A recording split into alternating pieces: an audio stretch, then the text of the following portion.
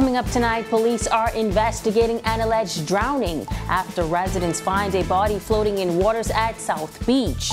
Seems very quiet, but still too early to call. NEMA chief gives an update on this year's hurricane season. And regattas are back. Regatta Commodore says he is lobbying for sailing to be named the national sport of the Bahamas.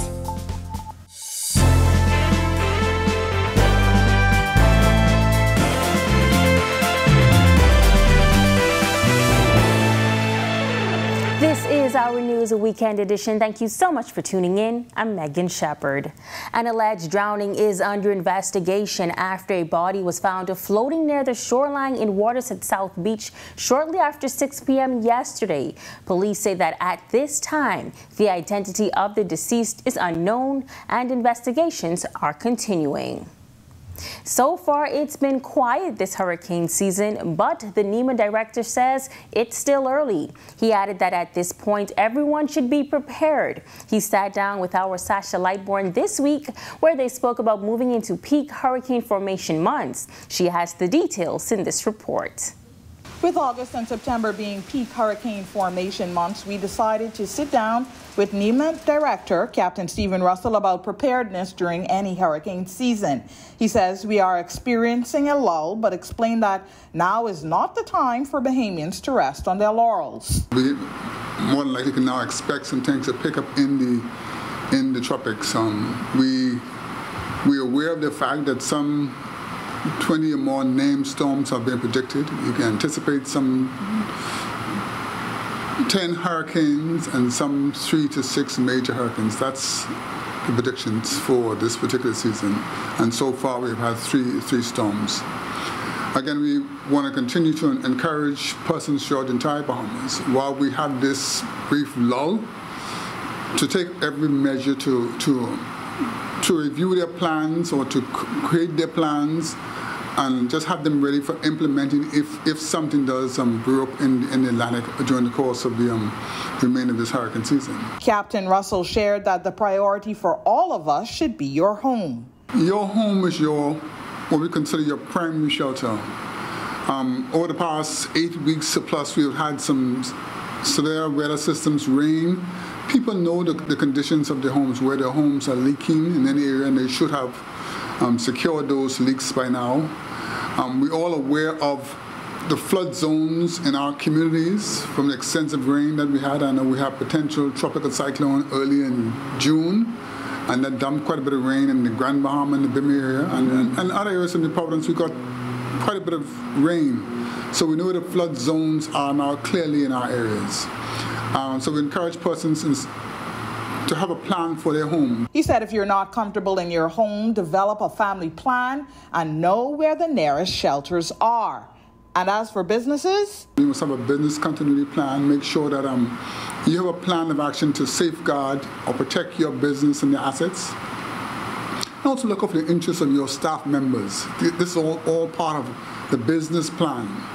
Because many businesses after major hurricane, if they have some degree of insurance or they have a plan to regroup after storm, they go into bankruptcy or just simply close down. So encourage persons to have a plan as to how you would continue your operations after disaster. Reporting for our news, I'm Sasha Lightborn. Leader of the Free National Movement, Michael Pintard, is calling on the Davis administration to stop overselling and under-delivering. Pintard pointed to what he called their failed promises for Grand Bahama. In Grand Bahama, people are sick and tired of frequent announcements without the delivery of the thing that has been promised. They were tired whenever we did it, and they are extra tired now that it's being done again. Pintard also pointing to what he feels is the lack of progress on the sale of the Grand Lucayan Resort. When you heard about the hotel in Grand Bahama, the impression was that it was sold. What we know is that they had a letter of intent, that there's a group that I'm advised that's supposed to be a very credible group, and that they have deep pockets, they have the required backing. And so we are hopeful. We want it to succeed. We want a hospital. We need a hospital. We want the hotel to be sold and to eventually open. However, discontinue with all the hyperbole. Bahamians interested in investing can now get a leg or a foot up.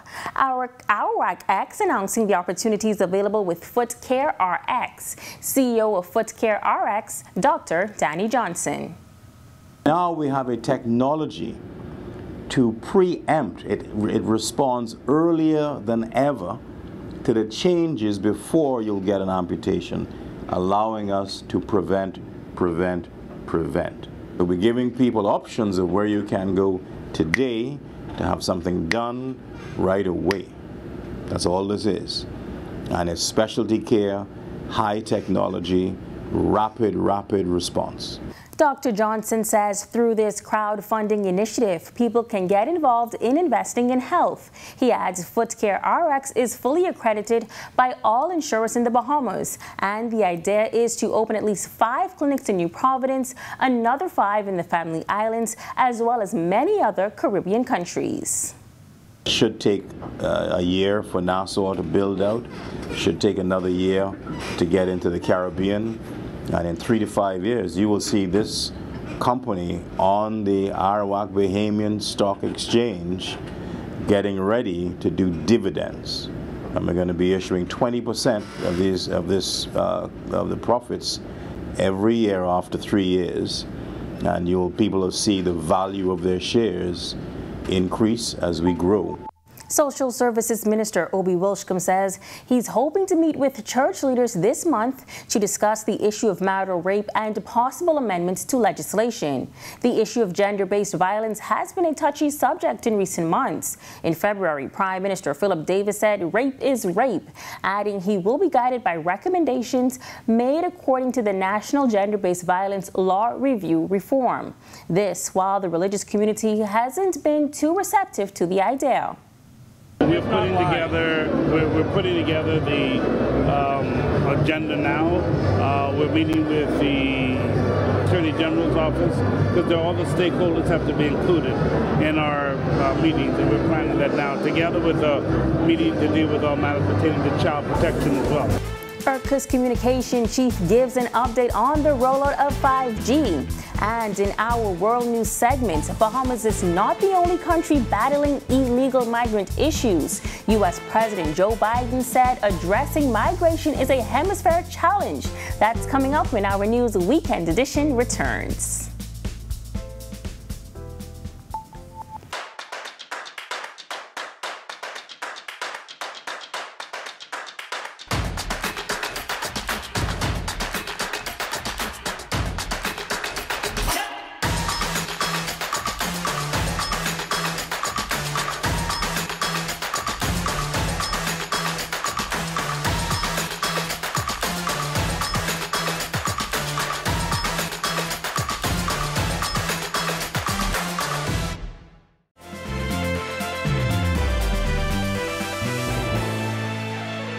The newest Director of Electronic Communications in the Utilities Regulation and Competition Authority, Rupert Pinder, giving an update on the rollout of 5G. Pinder made the comments as he was a guest speaker at the Rotary Club of West Nassau. One of the things that we're going to be looking at very shortly, and certainly by the end of the year, is to have a public consultation essentially on 5G. But it would not, the consultation is really to assess the needs or the demands for 5G services. So the consultation itself may not necessarily, and without necessarily getting into the weeds, it may not necessarily be one that says, well, what are the demands of 5G? But it may be one to really assess broadband connectivity needs. And so out of that, there may be a response in terms of 5G. Pinder adding that demands for the network may not be nationwide. Bear in mind is that you can have pockets of demand with respect to 5G. Sure. So you may have a demand that's in Providence and Grand Bahama and maybe in the Family Islands, etc. But sometimes a lot of these decisions could very well be commercially driven. Meantime, monkeypox is a virus that has been circulating in Africa for decades, but now it is spreading around the world.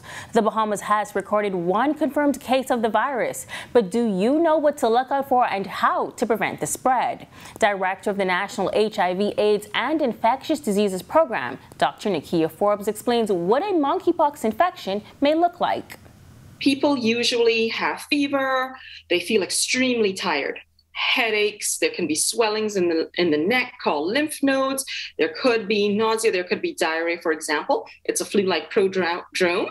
And then about 4 days later, then the rash will start to develop. She says that rash may begin on the face and spread to other parts of the body. That it may not be a rash all over, that it could be on the genital area or just on what we call the trunk, the abdomen. It could be just a few lesions, and there could be pain in the rectal area, is what has been described so far. Similar to chickenpox, the rash may appear differently at different stages. It could start with small little spots, more or less, that are flat, but then this could go on to become bumps, raised lesions, and then it goes on to become pustules or blisters filled with fluid, and then the blisters fill with pus, and then they scab over. If you suspect you have symptoms of monkeypox, Dr. Forbes suggests seeking medical advice as soon as possible because it could be monkeypox or something that looks like monkeypox. Syphilis can look like this. Other bacterial or viral illnesses can look like this. The Bahamas National Reference Lab now has the ability to test for monkeypox in country. If you are over a certain age, you may already have some protection against infection. If you're, say, in your 40s or 50s, you may, or older, you may have had a smallpox vaccine in your childhood. Maybe that's about 85% protective. It's probably variable, but it should provide some partial protection. Reporting for our news, I'm Christina Dragovich. Thanks, Christina. The families of all murdered victims, also known as FOAM, receiving a much-needed donation this week. Members within the Bahamas Senate raising funds to support the organization that assists those who would have recently lost a loved one at the hand of murder. Italia Hall reports. FOAM focuses on providing a nurturing environment for families, children in particular. Professional counseling is provided as well as financial assistance, food, and clothing. President of the Senate, Lachelle Adderley, says every member of the Senate donated to the cause, adding that community service and outreach is a high priority. Your reach is far and wide, and we appreciate it throughout the length and breadth of this Commonwealth of the Bahamas. We know that not everything you do you can speak to or speak about, and that is also appreciated because of the sensitivity of your work. And realizing the impact that you have and realizing everything that you have to get done, the Senate body is here today to make a contribution to you, to the children in particular who are going back to school. We know that going back to school is very expensive, and so we're making a contribution to purchase shoes and uniforms for the children who would have lost their father or mother to murder. Founder of FOAM, Candy Gibson, thanking those within the Senate for the donation while expressing her concerns. I would have WhatsApp chatted with the Minister of National Security, and I told them we need to hear from them and they need to hear from us, the community.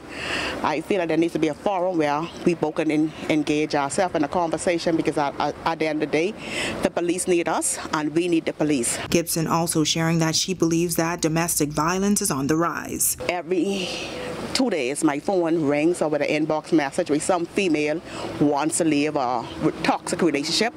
At this time, I can't house them because the place I have personally is only a 6-bedroom place. And so therefore, we still asking, we still advocating, we still not want, we still need the Crown land, because I believe in God for female shelter, and my passion alone can't do it. Reporting for our news, I'm Italia Hall. While the Bahamas deals with its own challenges as it relates to illegal migration, the United States is also battling challenges of mass migration at the U.S.-Mexico border. Officials say they apprehend up to 1,000 migrants daily, with an influx from more than 100 nationalities, including Venezuelan, Cuban, Colombian, and Haitian. According to President Joe Biden, addressing migration is a hemispheric challenge, a commitment captured in the Los Angeles Declaration adopted by the Summit of Americas. He further added that migration is at historic levels throughout the region. Now, 20 Western Hemisphere nations, including the Bahamas, signed on to that document. And still to come when our news comes back from the break, Bahamas to the world. A former NBA star is all set to shine a brighter light on the sunny Bahamas. And regattas are back. Sailing is on its way to be named the national sport. We have the details when the weekend edition returns.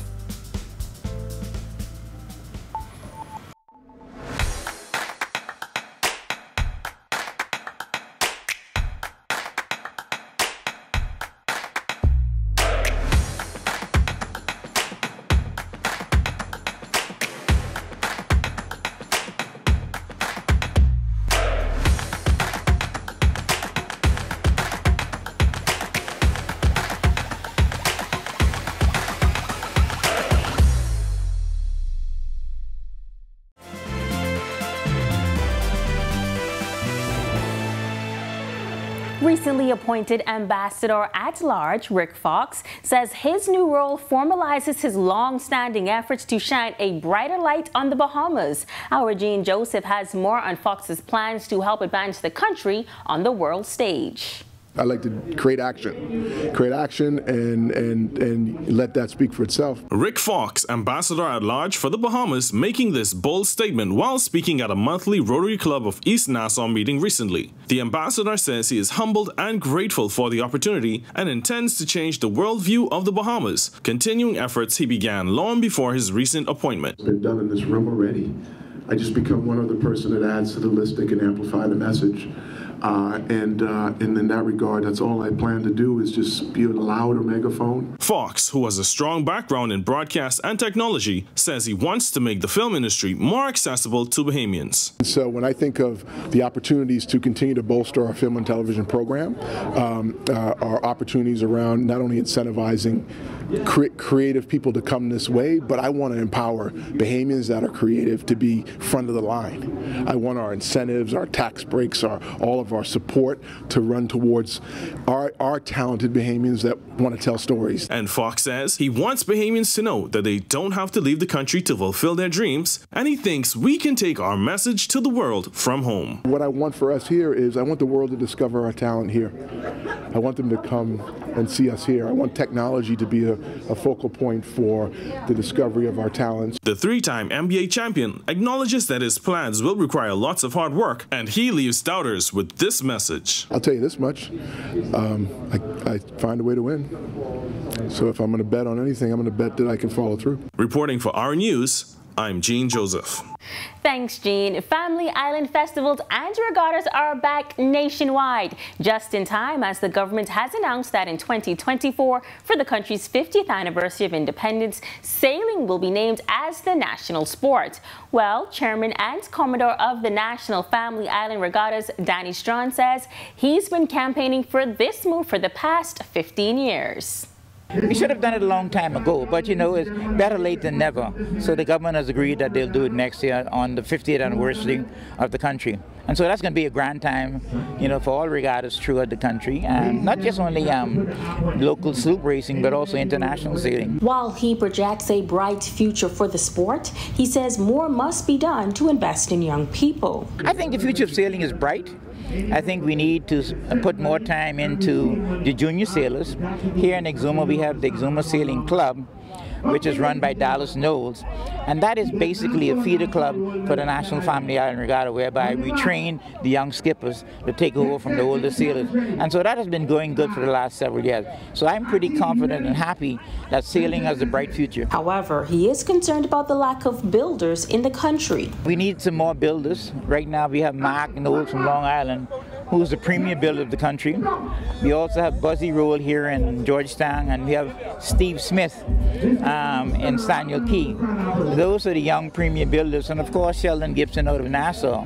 So I'm a little concerned that we need to do more to get people involved in boat building, because the future of sloop sailing and regattas throughout the country relies upon the boat builders.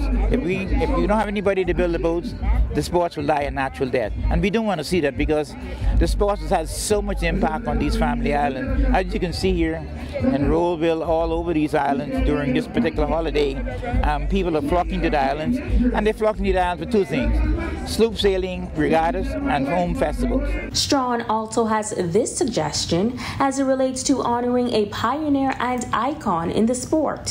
One of the things I'm hoping that the government will do eventually is name Elizabeth Harbor Rolly Gray Harbor.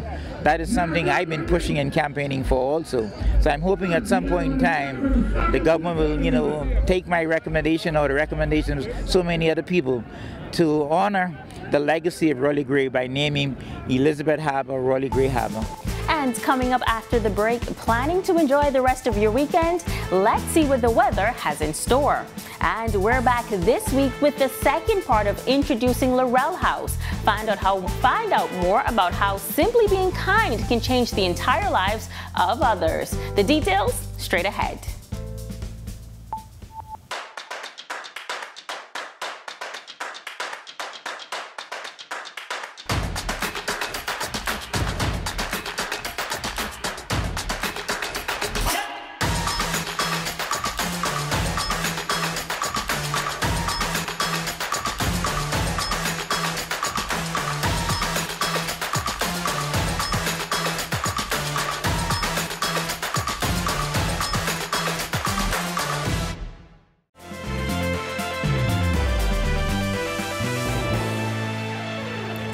some hours left to enjoy your weekend. Planning to go outdoors? Let's see how the weather forecast looks.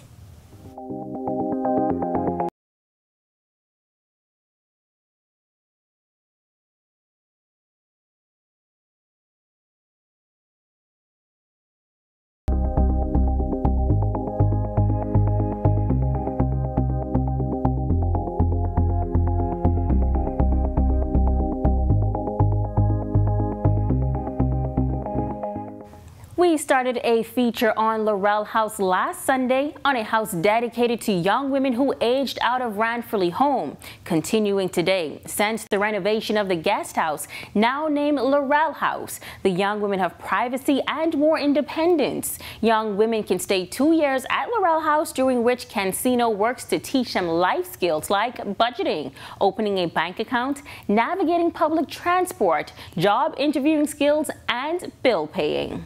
Since the renovation of the Cancino's guest house, now named Laurel House, the young women have privacy and more independence. Young women can stay 2 years at Laurel House, during which Cancino works to teach them life skills like budgeting, opening a bank account, navigating public transport, job interviews, and bill paying. Cancino says she got the name for the house from a friend of hers who had planned to come to Nassau to work with orphaned children. Laurel was a friend of mine. She passed away 5 years ago. She had cancer, and I didn't know. She didn't tell me that she had cancer. She didn't want anybody to know, just her family. But she was an orphan. Cancino says that after being orphaned, Laurel worked her way through boarding school and college and became very successful, but that she always looked out for girls in a similar situation to her. She would donate money for Ranfurly. She would send me money to help with the girls that were here, and we had a plan that she was coming to Nassau to come to Ranfurly with me and talk to the kids and tell her story, which was incredible, what she had made of her life coming from, as a teenager being orphaned. And unfortunately, I lost her, and I wanted to honor her memory. Cancino says her favorite part is seeing Laurel House residents succeed and enjoy life. Seeing them grow. Even the girls that I have now, how much they've grown in like a year. That's what I love. And I love to hear the laughter coming from the backyard, on nights when they're fooling around and having a good time, and I can hear them all giggling, and it just warms my heart. From construction and plumbing companies offering donations in kind to organizations like the Rotary Club of East Nassau helping with the renovation of the cottage, the Cancinos stress that Laurel House has been the work of a village. Rotary was a big part of it, and our church, St. Andrew's Kirk, the money is actually in the St. Andrew's Kirk account because we didn't want it in our account. So if you donate to St. Andrew's Kirk for Laurel House. Reporting for our news, I'm Marlena Leonard. Awesome initiative. Thank you so much, Marlena. And thank you for joining us for our News Weekend edition. On behalf of the entire team, I'm Megan Shepard. Continue to have a safe and wonderful weekend.